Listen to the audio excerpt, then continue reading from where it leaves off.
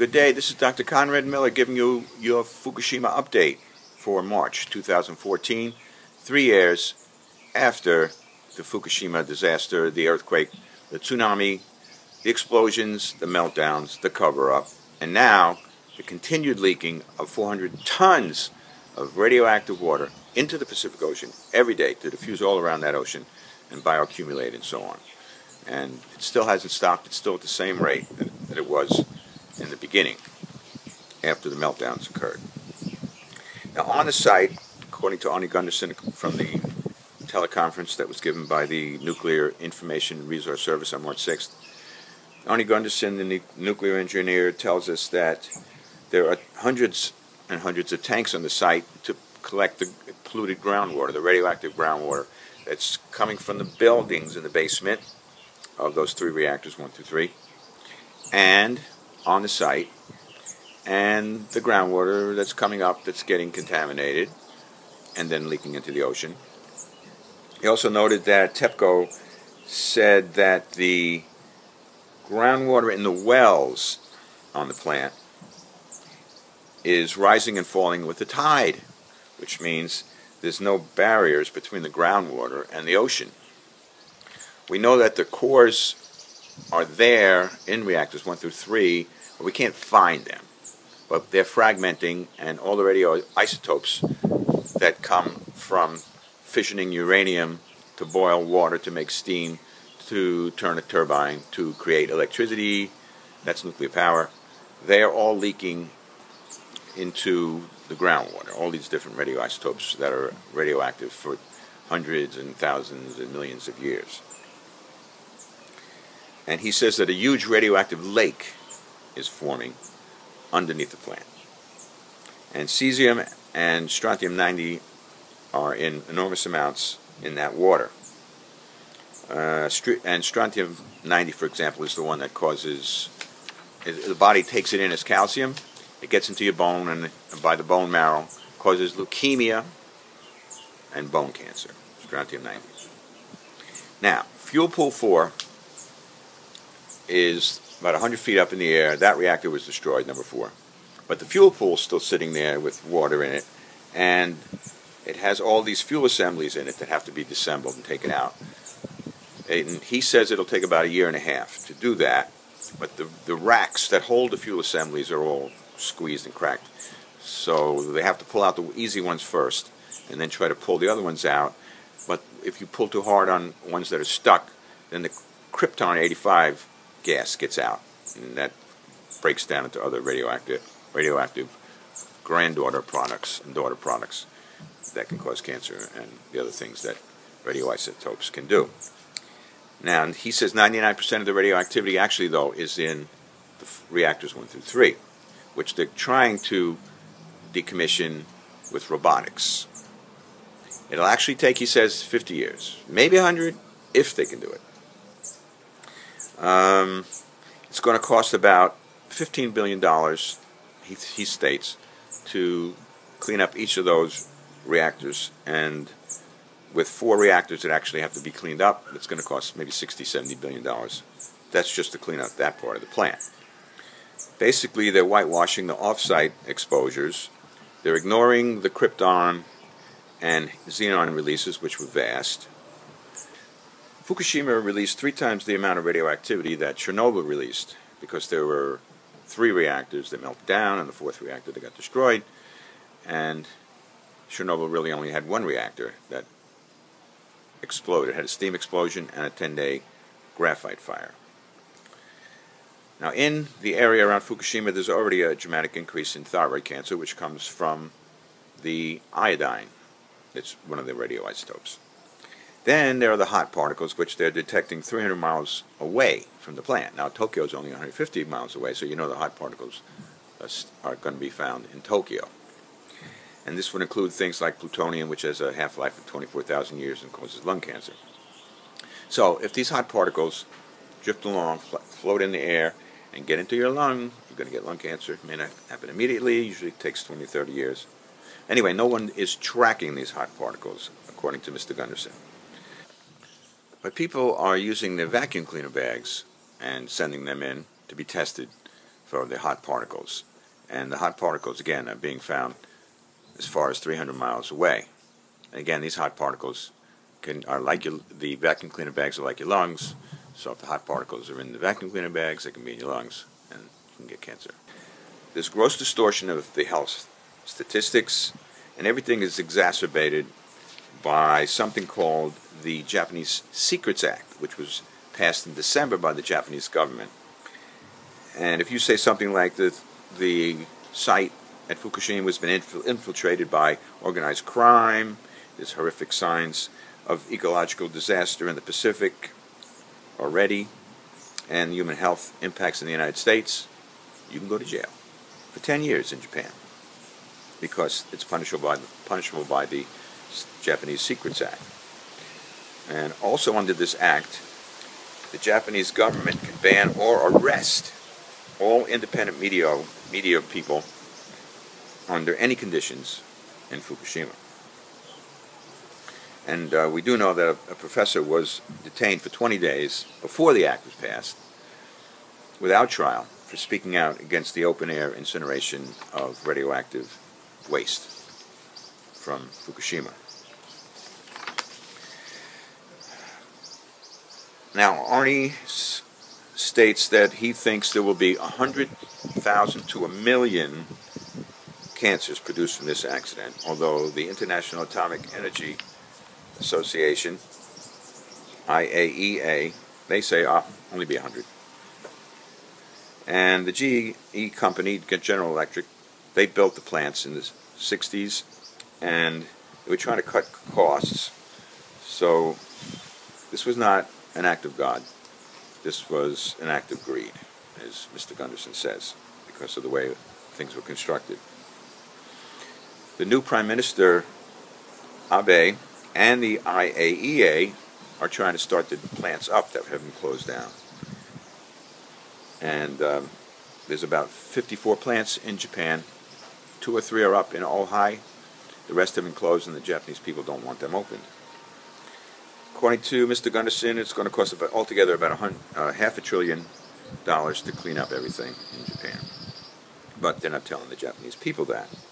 TEPCO, the electrical company in Japan that is trying to deal with this crisis at Fukushima, is not doing very well, and Mr. Gunderson suggests that they should be relieved of trying to take care of it with perhaps an American or another type of contractor to do the cleanup and send it in a different direction, with an open, transparent process of scientists and citizens dealing with the problem. A child, you should know, is 10 times more radiosensitive than an adult, and girls are 10 to 20 times more sensitive than adults in exposure to radioactivity. 2 rems is not an acceptable dose, but that's what they're saying. It's okay if you live in Fukushima now. You can accept that, even though 2 rems is 2,000 millirems. Background radiation is 200 millirems, so it's 20 times the normal amount, 10 times rather, the normal amount of radioactivity you have to accept, according to the people in Japan right now in Fukushima. So for every 20 people, every 20 kids rather, who go back to the contaminated areas, 1 child will develop cancer by age 20. 1 out of 20. He says turn off the water so more water doesn't come into the plant, because they're using water to cool down the reactors in 1 through 3. But then it's leaking out through the basement. There's a hole in the bottom. So then that's more groundwater, more contaminated groundwater that's going to go out into the ocean. People have said maybe we can inject concrete around the plant and seal it off. Arnie says maybe. He's not sure about that. Then they talk about this ice wall, which sounds ridiculous. They don't even start it for 2 years. How are they going to keep it cold? How are they going to dig it? Crazy. Now we go to Eileen Miyoko Smith. She reported in from Kyoto, Japan. She's with Green Action of Japan. And she thinks that there's a contest going on for the contracts. And we need international bidding and discussion of what can be done there. She notes that even before the accident, there were 400 tons of groundwater passing under the plant every day. So she states 15,000 were killed by the tsunami. 78% of those people who were killed were in this band of area that really was susceptible to tsunamis, but civil engineers said it's okay, you can build there, you can live there. So 135,000 people have been evacuated from the Fukushima area, but 2/3 still live in the prefecture. Acceptable radiation, as I said, was up to 2 rems or 20 millisieverts per year, which is again 10 times the background radiation. They're saying to the people, we'll decontaminate the areas. We won't evacuate you and your kids. So they have piles and piles of contaminated earth along the road. The kids can't go outside and play. She thinks they all should be evacuated, which I agree with. But they're trying to bring the people back. So they evacuated 12 areas, and now they want to try to repopulate 6 of the 12. They'll give you $9,000 if you come back to fix up and do what you can with your land and your house, etc. There's a victims' relief law that was passed in Japan, unanimously in the Diet, but the implementation is not being done. All evacuations all evacuants are supposed to be assisted. So what they're trying to do is get local people to do the educating of the people about it's okay to be exposed to 20 millisieverts or 2,000 millirems every year. So she's saying, are you telling us to grin and bear it? That we shouldn't be afraid of radiation? She said they're doing a terrible health study that's very limited. They're checking thyroids, but they're not checking other organs and maladies and cancers. So there's no proper controls. And the study is designed not to find anything, is what she says. Eileen Mayoko Smith.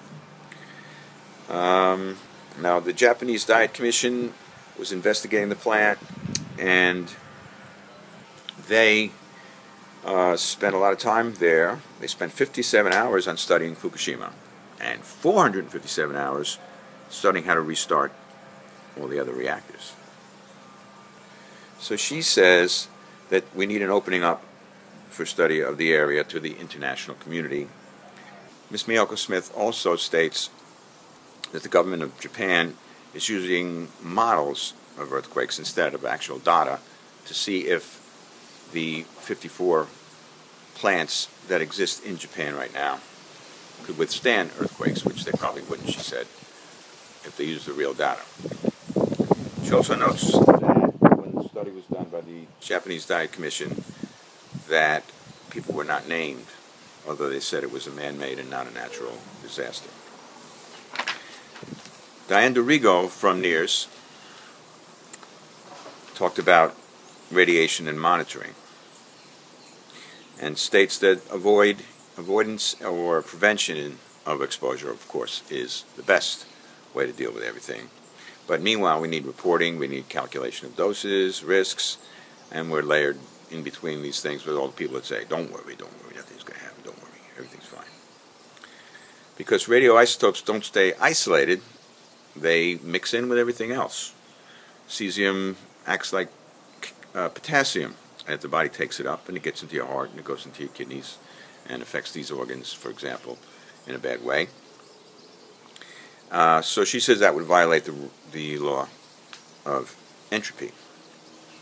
So we need constant monitoring, but the government in Japan is relying on the generators of radiation to provide the information because they have the resources to do this. But Ms. Dorigo says that the members of the public have to do the monitoring, as what happened in Pennsylvania at 3 Mile Island. There are different detectors with different sensitivities, so they have to all be correlated together. But NIRS has a list of links and places that are doing monitoring, including especially public monitoring, and it's split into the United States group and the international group. And the international group includes Japan. Woods Hole up in Massachusetts is also monitoring as one example. They're monitoring different radionuclides in the water, and they're also monitoring fish that feed on the bottom sediment and fish that swim across the Pacific like tuna, like the tuna that we found off San Diego that had cesium in it from Fukushima, from Fukushima. The University of California, Berkeley is monitoring, and they're finding spikes in milk, and grass, and other foods. Cesium-134, again, that's a 2-year half-life, so that did not come from the atomic bombs, that came from Fukushima. The EPA, the Environmental Protection Agency in the United States, is monitoring. The unfortunate thing is they are monitoring milk, water, air, precipitation for specific radionuclides. The only thing is you don't get the results for 2 months. So if you're eating that food today, you won't know. So it's not very useful.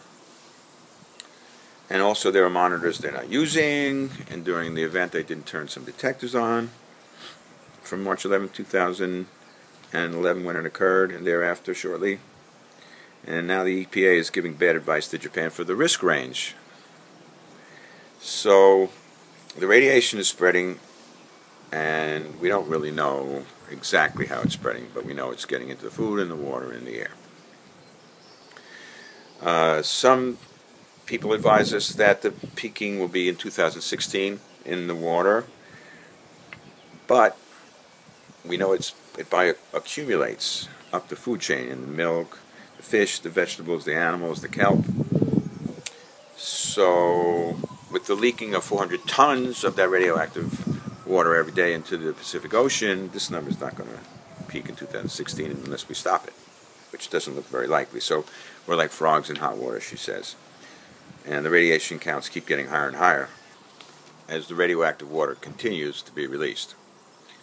Mr. Rigo recommends action, and specifically preventing the Environmental Protection Agency from raising the allowable or safe radioactive exposure levels higher and higher, and not to give the same advice as they seem to be doing to the Japanese either.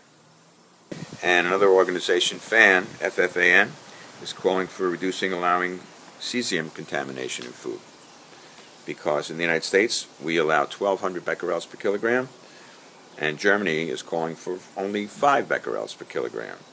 And we know that if you're taking 10 becquerels per kilogram per day, and you're a child, you'll have toxic cardiac levels in 3 years if that happens to you. For example, the kids in Chernobyl, Belarus. So, and the fish, for example, in Japan that are offshore Fukushima, most of them are in the counts of about 1,000 becquerels per kilogram. So there, in Japan, the level you can eat is only 100 becquerels per kilogram, but in the United States, it's 1,200, so we could possibly eat those fish from Japan if they wanted to send it to us. So she says we should support continued evacuation of people out of the contaminated areas, especially the kids, of course, and they shouldn't be allowed to, or induced to come back into Fukushima, and also to stop the incineration of radioactive materials, rubble, waste in Japan, which they're doing. Just on this, Miss Miyoko Smith was saying that people were speaking up in Japan about this incinerating of the wastes, including that professor who was put in jail for 20 days. Some people can stop the burning, and some places can't get that done. So what they're doing is they're spreading around the waste to create a culture to get the waste treated as industrial waste, because if they dilute it, then it's a little bit less. But still, when you burn or incinerate radioactivity, it doesn't destroy it, it just spreads it around. So she thinks it's also leading to a pathway for the future reactors that have to be broken down, to be commissioned, and then treated like industrial waste like that too. And it's a way of dispersing radioactivity into safe areas by changing the exposure levels that are safe, the 20 millisieverts, which is 10 times higher than the background radiation. They have blue bags for radioactive waste, and the waste is put in these blue bags, and they're next to your house, and they're next to the school, and in the street, and there's nowhere to go, no place to put it, and they're pitting citizen against citizen in Japan. She says that the media reporting, Miss Miyoko Smith, the media reporting the debate about what's going on is going in the wrong direction. Summing up, Mr. Gunderson states that Fukushima is the worst industrial accident in the history of the world. He praises the heroes at Fukushima who helped prevent this disaster from being even worse, because if this had happened at 2 o'clock in the morning instead of 2 o'clock in the afternoon, when there were 1,000 people there, when there were only 100 at night, it would have been a lot worse. He also states that 80% of the airborne radioactivity went out to sea at Fukushima. And then there were those sailors on the USS Ronald Reagan, which deserves another update. And if the wind was blowing the other way, Tokyo would have been affected down south, 150 miles away, and it would have had to be evacuated, and eventually the country would have been cut in half, and Tokyo would have been contaminated forever, as Fukushima really is. It really should be a forbidden zone. So this is the end of the update for today. This is Dr. Conrad Miller. 400 tons of radioactive water are going out into the ocean every day, into the Pacific Ocean every day, and bioaccumulating in the kelp and the fish and all the animals and plants in the ocean. And if you're around the Pacific Ocean, it's coming to you. And they found the edge of the radioactivity in Alaska at this point so far. Heading for California, if it's not there already. And a report, Dr. Conrad Miller. Thank you very much.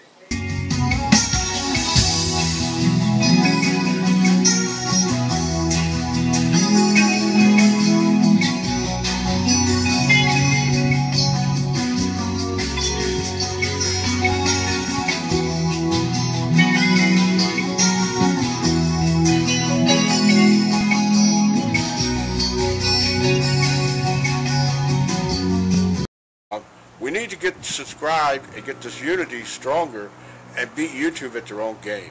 Okay, that's what this is about. Like I say, go to the remix button, hit the remix button. That way you'll have this video and keep up with this. Otherwise, you know, YouTube's just going to control us, guys, and it's really bad.